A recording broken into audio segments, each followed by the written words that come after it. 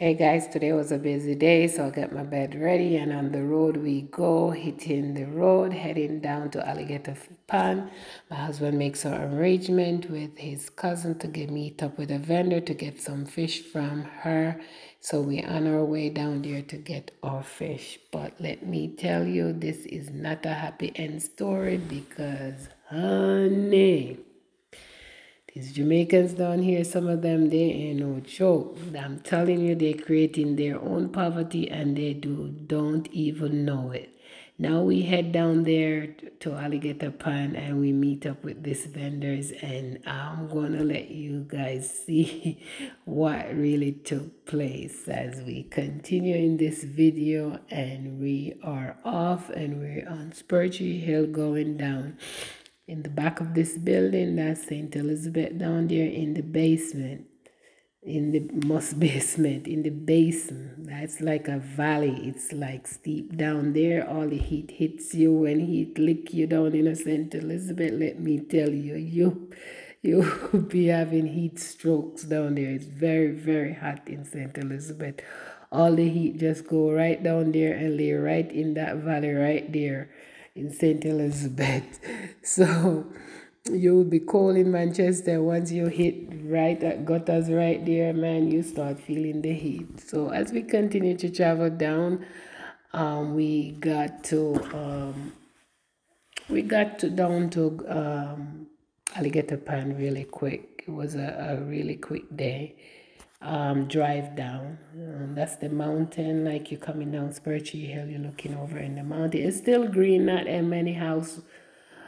The houses are not extending right up in that area as yet, hopefully not, because we do need that greenery to keep us alive here on the island. So they're building up real fast, but some places are still green. That's Alport over there. That's the aluminum bauxite plant. I think the Chinese is the owner, is running it now. I don't know if they're leasing or they bought it. I don't know how that situation go, but I know they are the one that is running it now, and that is located in Nain St. Elizabeth. So right over that area, that's there. In that whole area right there, that's Alport. So you're looking at St. Elizabeth right in the back in that lower plane. So as we continue to go down, this place is on sale. It's right at the roadside going down Spurgey. You cannot miss it.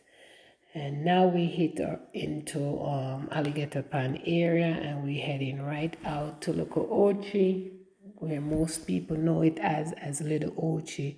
A lot of vendors sells fish out there, and even some days you'll have vendors coming in to sell clothes and other items. I think it's on Saturday.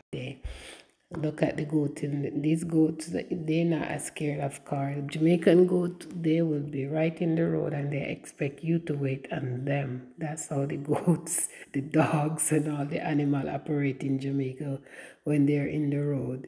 They are not scared of anything at all.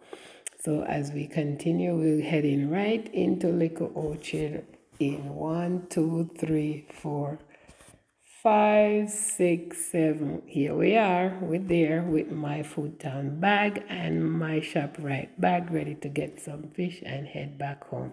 Now we reach in Little Ochi now and Alligator Pond to get the fish, meet up with the lady, and let me tell you something. The fish, yes, they look okay. As you will see in the video, you know, they maybe is the catch from yesterday, which is, it's fine. So we're at the very sea where the fisherman comes in with the fish. And that's, if you want fresh fish, where else should you go more than right at the sea where the fish come in? So you can see maybe this catch is from yesterday. It doesn't look that bad. I'm fine. I'll go with it. But let me tell you something. I don't know, because every time she tried to put one in there that doesn't look good, I will say, no, I don't want that one. But I got distracted doing something, and for some reason, I came home with mostly rotten fish. I'm telling you, man, I was so disappointed. The fish was rotten. You have flies in my backyard, big flies, small flies, all kind of flies you can think of in my backyard. And the place was just stinking. Man, I tried to save some so I could eat some because I spent over a lot of money. I don't even want to mention it, but we bought about 30 pounds of fish. And look at that, to come home and see this. I don't know how these got in there because, as I said, I got distracted and she must have shoved some of these in there. But this is how you create your own poverty. Because you did me like this, don't expect me to come back and support you and buy 30 pounds of fish or more from you. So every time I need fish, you would be the person that I come to get fish.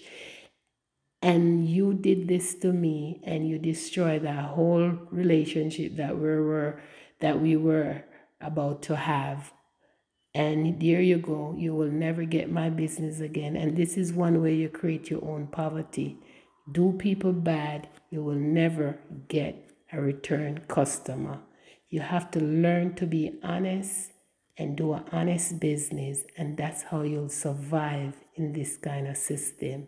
But when you fraud and scam, you create your own poverty because no one will be coming to you if this is the way you do business. Anyway, guys, I just thought I would share that with you guys. It seems like when I do a positive video is when I'm talking about places, animals, and things, and not people and the system here, because I'm telling you, it's very, very difficult. But hey, I work harder for it, and I wanted to come back home when I'm young. And I'm here. I love it here. And this is my home. Anyway, guys, see you in the next video from the positive side of Jamaica. Bye-bye for now.